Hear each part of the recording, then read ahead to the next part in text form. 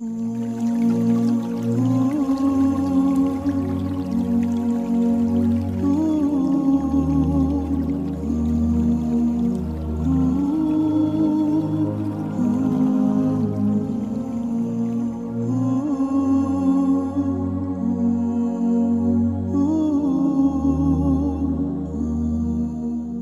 Ali was asked the meaning of being well off or well provided for.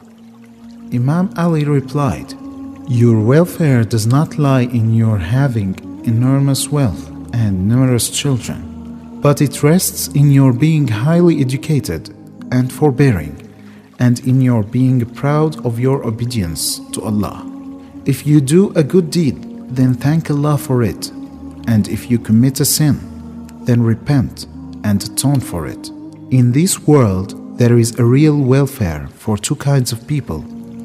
One is the person who, when commits a sin, atones for it, and the other is anxious to do good as much as possible."